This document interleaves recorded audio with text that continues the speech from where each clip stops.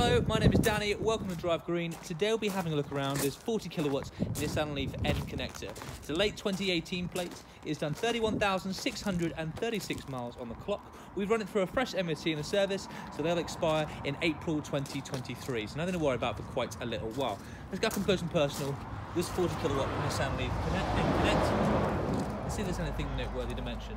Please do feel free to pause the video if you'd like to go at your own pace.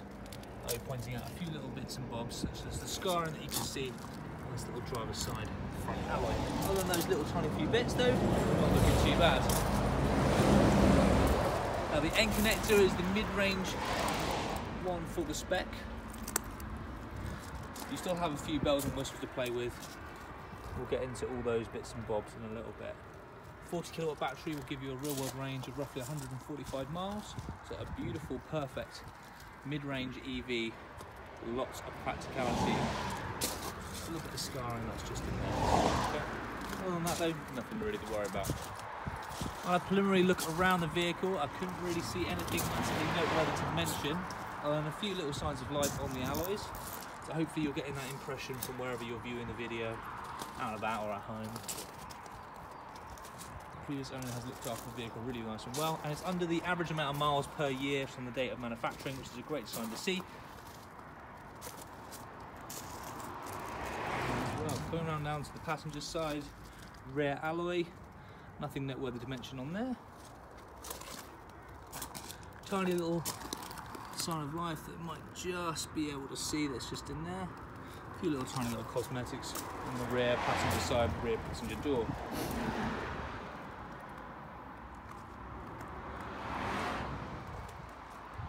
Comfort access button that you can see on the passenger side as well as the driver's side. As long as you've got your key in your pocket, you can lock and unlock the car. It's a nice aspect to have, as well as long as you've got the key inside the vehicle will be able to switch on and switch off. And the passenger side front alloy. A few little tiny little signs of life where it's accidentally had a little meeting with the curb along the way. Alright, once again, very kind of minor stuff. Let's pull away, barely noticeable unless you're really looking for it. On down to the front of the vehicle, much needed facelift from the 30 kilowatt. This one takes the Type 2 as well as your channel mode for your fast and your rapid charge, and that's just found underneath there, above the Nissan Leaf sign.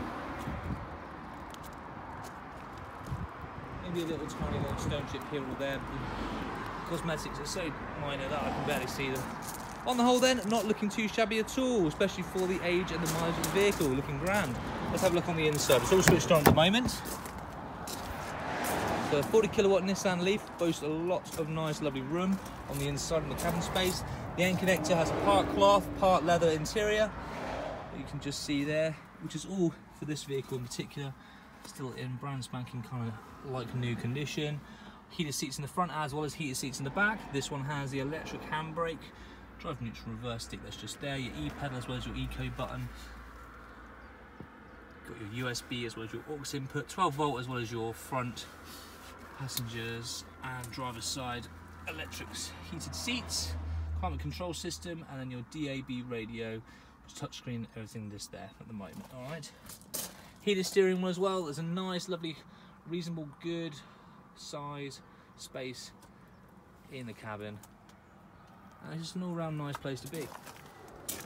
Solid, smooth, low down kind of drive. With the mid-range of around 145 miles to play with, makes it a fantastic family practical EV. Lots of space in the back seats as well. I'll hear no complaints from any kiddywinks at all. I won't even pick up some long-legged rugby players or anything like that. They won't have any problems at all. I had that front seat adjusted to my height. I'm 6'1". Going around into the boot space now. Another really big selling point for the Nissan Leaf is the practicality of the boot. Nice big deep boot sill. You can easily fit in a couple of large size suitcases.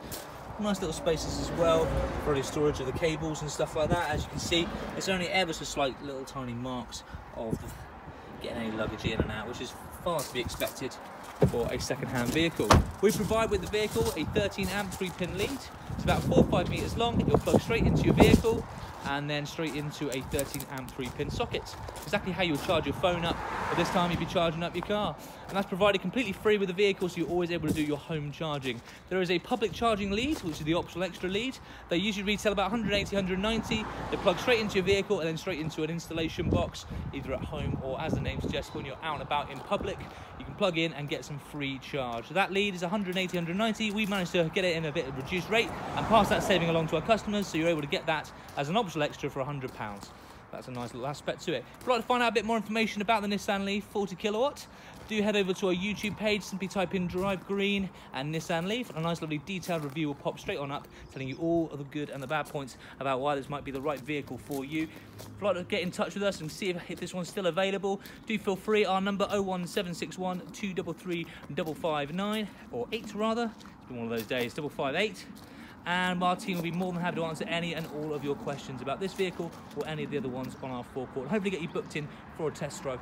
My name's been Danny. I hope this video has been important for your buying selection today, and I hope that this vehicle might find its way onto your forecourt at home. And all the best, very best, and goodbye.